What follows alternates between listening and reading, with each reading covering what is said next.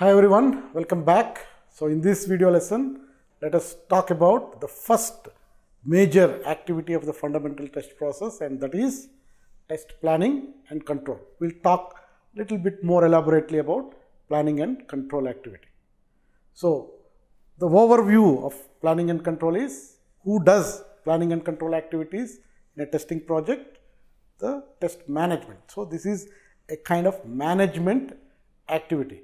When it is done prior to starting the testing project. So test planning and control are management tasks, and they are related to developing the overall test strategy and also monitoring at the time of executing the project.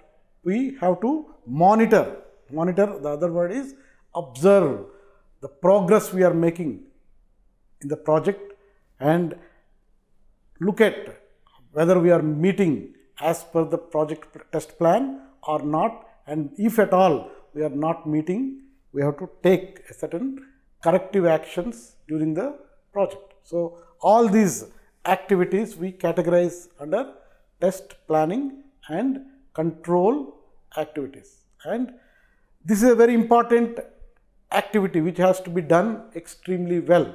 Then only you can do the testing project in a good manner. So how do you do test planning? What way you will start? Test planning is a thinking activity. You have to apply your brains, and you have to, when are you doing it? Much before starting the project. So you will be executing a testing project in future, and for that you are sitting and thinking about how to approach it, who will do, when they will do, what all risks I may encounter and how do I deal with them, and how will I meet my company's testing standards. All these things you will start thinking, and the thinking process is called planning process, and the quality of thinking will determine the quality of your testing project. The second point is, lot of organizations have what we call written test policy. Especially if you are working with companies with CMMI level 5 kind of companies, they are very process oriented companies. They have a testing policy within the company. What kind of software they will deliver, with what kind of quality. They have test policies written. So while you are doing test planning exercise, if you are working in such organizations, you have to really understand very well what is written in your test policy about how to conduct testing, what kind of end goals you have to achieve after testing for your software quality. So you develop the testing strategy for an individual project based on the guidelines you get from your test policy document.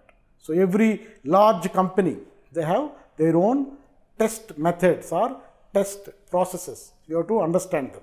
And in some companies, you may not have written test policy. Then for an individual project, you yourself, with proper discussions with the clients and other stakeholders, you have to evolve the suitable test approach as a part of the planning process. If you are working in a smaller company where the company is not guiding you through a overall test policy, for that project that you are involved, you must talk to your stakeholders, understand the issues, the risks involved with the software failures, and then accordingly you have to select a proper test approach. In either case, you should document the important planning decisions in a document, and the document is called test plan document. So every testing project will have a document called test plan, and these test plans, very early in the project you create what we call a master test plan guiding the overall project, and as you are doing various test levels, unit test you are doing, then maybe unit test plan, integration test will have integration test plan, acceptance test will have acceptance test plan. But at the end of planning process, one document that you have to write it, and that is called test plan. And this document, the purpose of this document is to communicate to rest of the stakeholders about how you are going to do this project. So if you look at it in a plan document or during the planning process, what you have to keep in your mind. So the first one is you have to think about identifying the goals of this testing project, objectives that you have to achieve in this project, and the scope, what will be tested, what will not be tested.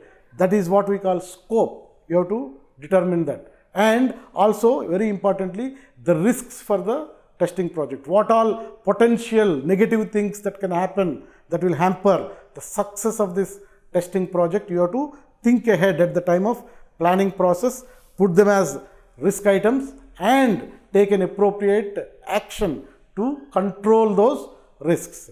The second one is you have to, based on the scope of the project, based on your discussions with stakeholders, you have to determine the overall test approach you are going to follow. There are many test approaches we can follow. There are some test approaches, we call them as proactive test approaches. Some test approaches are called as reactive test approach. If you are working in an agile kind of project, then you may not have all the documentation created and you may not have all the time to do it in a very scripted kind of testing. You may have to follow exploratory test approach. Or if you are working for some contractual obligation or some compliance, regulatory compliance requirements are there, then you have to take a much stringent approach like a specification based kind of approaches or risk based approaches you have to take. But at the time of planning, you will determine the right test approach for your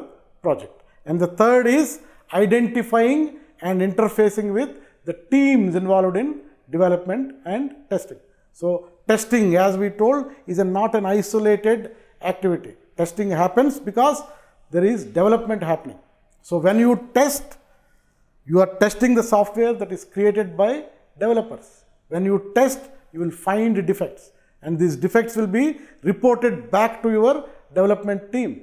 And when they change the software to fix the software and release a new build, you have to continue your testing. So there is a lot of coordination that is needed between the teams, development, test, and some other teams in the client side as well. So identifying and interfacing with the teams also you have to think and articulate in your plan document. And the fourth item that you have to keep in mind is determine the required test resources. Based on the scope, size of the project and the nature of the testing project, you have to think about what number of resources are needed.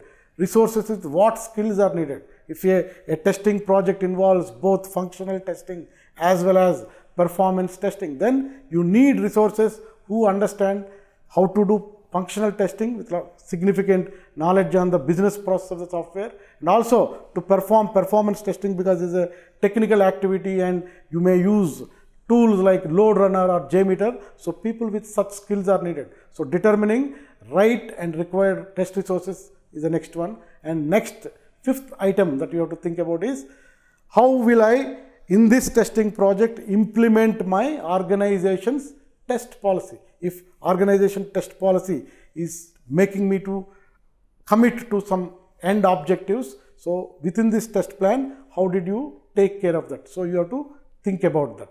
The sixth item is scheduling test analysis and test design tasks.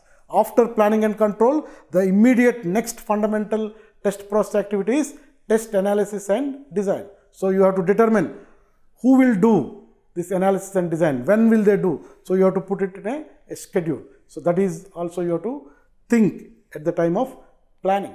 And the next item you have to think is scheduling, test implementation and execution and evaluation. So after analysis and design in your fundamental test process, your implementation and execution activity starts, and then your evaluation of exit criteria and reporting starts. So scheduling, again, who will do it, when will it be done, you have to put it in your plan. And the eighth item is very important item.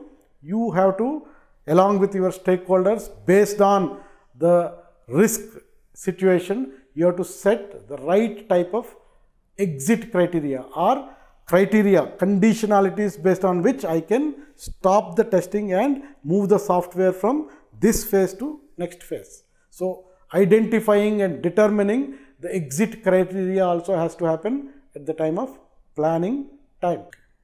So now let us talk about the next set of activities that are related to test control activities. Test planning often is done at the beginning of the project, and based on the plan, we start executing the project. Now, as we execute the project, we have to ensure that the project is progressing as per plan.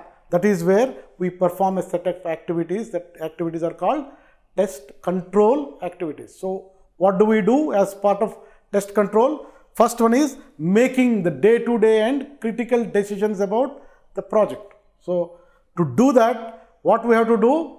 We have to track the project progress. We have to observe.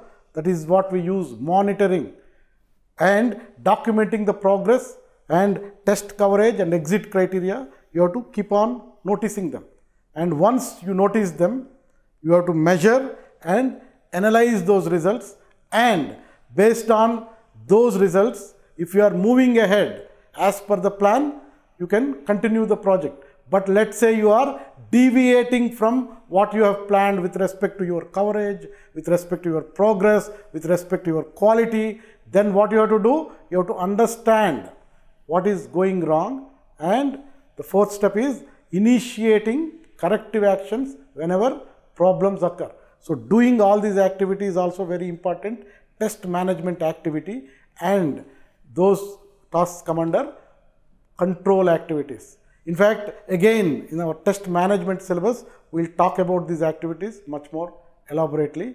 And before we conclude, let us do a knowledge check on your understanding about planning and control. So, the question is, exit criteria for stopping testing should be initially established when? A. After the system is ready for execution. B. During test planning activities. C. After evaluating the list of remaining defects in the system. D. Before recommending releasing the system into operational use. So, when will you set your exit criteria? Yes, you are right, during the planning activities. Okay, so let us check another question. So, which of the following is a key test control task? A. Initiating corrective actions. B. Determining scope. C. Implementing the test policy. D. Scheduling test implementation. Which is the right answer? Determining the scope is a planning activity. Implementing the test policy is a planning activity. Scheduling test implementation is a planning activity. What is not planning activity? Initiating corrective action whenever things are deviating. So, what is the right answer? A is your right answer. So, hope you have understood.